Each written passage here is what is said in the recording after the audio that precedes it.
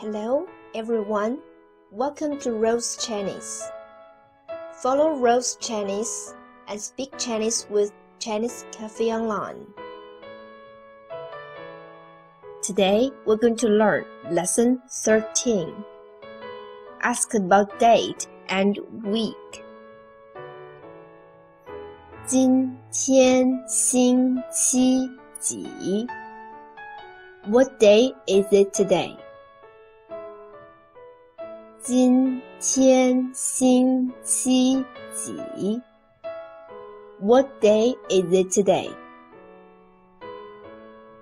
昨天是几月几号? What was the date yesterday? 昨天是几月几号? What was the date yesterday? 后天是几号? What will be the date 2 days from now? 后天是几号? What will be the date 2 days from now? 下星期三是几月几号? What will be the date next Wednesday? 下星期三是几月几号? What will be the date next Wednesday?